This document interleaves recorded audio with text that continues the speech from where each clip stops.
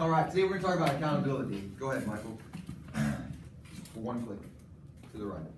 There you go, stop right there. Most of y'all might know the song 0 to 100. But I use that as something for us to talk about accountability. Mike, let's click one more time. Okay, in our program, we allow 0 excuses. There's not excuses about things. There's not excuses about I left my notebook at home, I didn't do my homework, all those things. If you go tell a coach that and you give them an excuse, you're probably not going to hear a good thing back from that coach.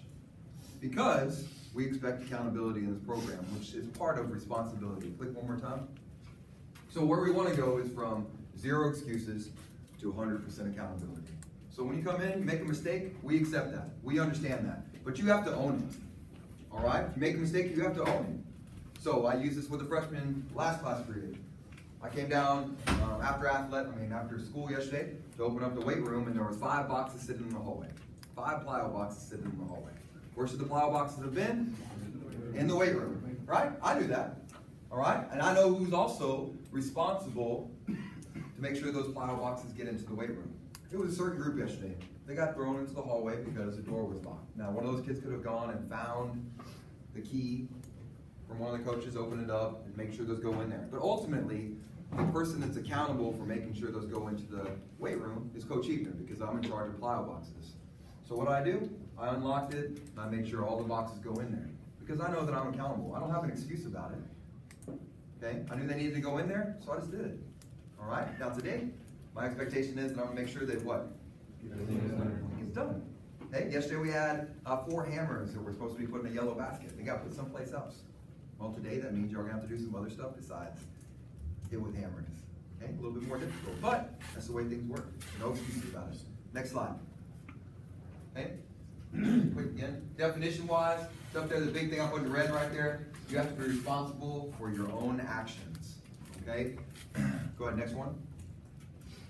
An example of accountability, which y'all would understand, is when a student athlete admits an error and correction. We discussed this. So when you're out there and you make a mistake, it's okay to go make it up.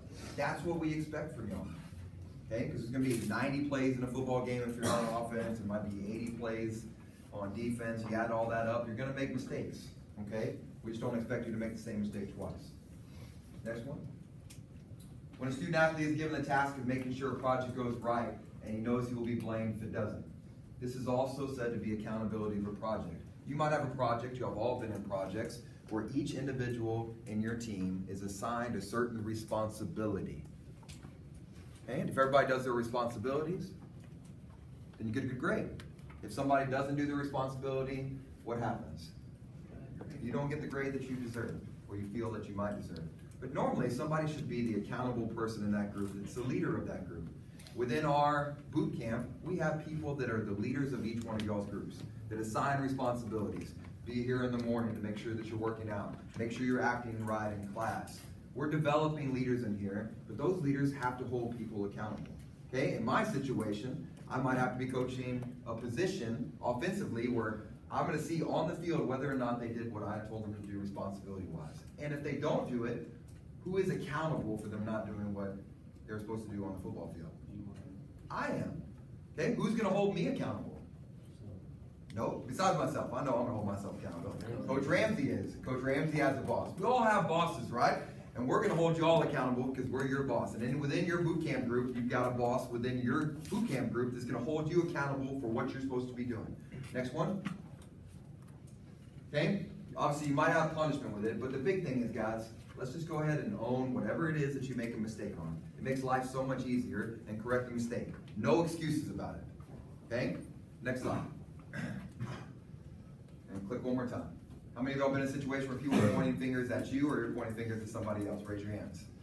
It's a lot of us, right? Put your hands down. Is that accountable? No. That's not being responsible. Okay? Next slide. Go ahead and click. Okay? Being reliable. Can people count on me to do what I say I'll do? As I say I would do it. So if we said, hey, take the plyo boxes inside, make sure you take the plyo boxes inside, put them inside the weight room. That's your responsibility. There's somebody to hold you accountable for that. Okay? Next slide. Or next one. Okay, in reality, winning begins with accountability. We cannot sustain success if not everybody holds each other accountable. We can't. If Coach Ramsey doesn't hold me accountable for making sure y'all do a good job on the offensive side, he's not doing his job. If I don't hold y'all responsible for doing a good job on the football field, I'm responsible for that. Okay? If we don't do that, then we can't be accountable. If that group leader doesn't take what he learns in boot camp, and we push that all the way through next year, then we didn't do a good job. And that leader right there is not holding y'all accountable. We've all got to be accountable in order to have success or continued success. Next slide. We can delegate responsibility for tasks, but we cannot delegate accountability. Why does this matter? Okay, next one. Okay, next one. Press escape. Or escape. All right. So I got real quick little, I don't know if y'all have ever seen this before. Okay, but. Yeah. Oh, I have seen.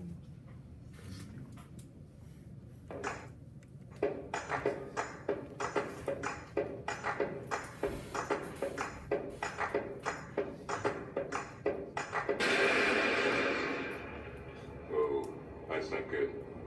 Oh, I don't need this. I'm already late. Somebody will come. Anybody out there? Do you have a phone? No. Sorry. Somebody! Hello? There are 2 people stuck on an escalator and we need help.